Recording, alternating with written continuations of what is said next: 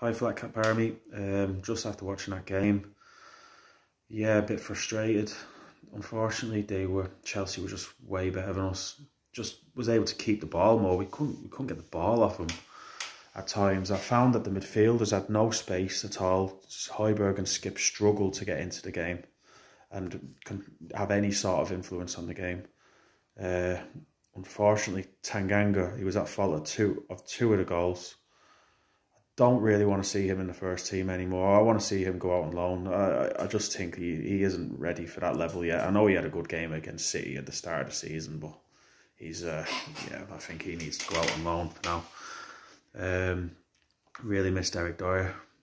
Calm presence in the back three, pinging balls around the place. You know, we didn't have that tonight. Might have helped. I can't wait for Romero to come back either, because yeah, if you take Dyer and Romero out, we don't really have a good back three. I hope we get a centre back and a right wing back in January, because again, Emerson, he's I know he can learn. He's only 22, but at the minute he's bang average at a right wing back. Like, he doesn't do a lot. I don't really ever see him ever take on on the fullback. He does get the odd crossing, but you never see him actually take someone on, like, and try and get into that corner and put a cross in, like Brian Hill did at the end of the game, when he just took it past the player, got the pass into the box and nearly created a goal. I think it was Lo Celso what missed the chance, was it?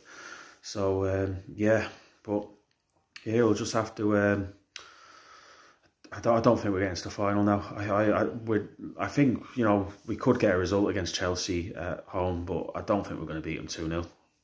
Like, so I think we're out of the cup, but we have to make sure we stay in the FA Cup at the weekend, and we need to get a win against Arsenal, because, you know, at the moment we lost against Arsenal in our last two games, and we've lost against Chelsea in our last couple as well. So, you know, we need some bragging rights back, you know. So yeah, that's how I feel about that game. Anyway, want to just forget about it, and it's a bit depressing because Chelsea are just way better than us though. But here, nothing lasts forever, and with Conte as our manager, if he gets the right players in what he wants and gets more time, which he keeps on saying, give him time, we'll be right up there, no doubt.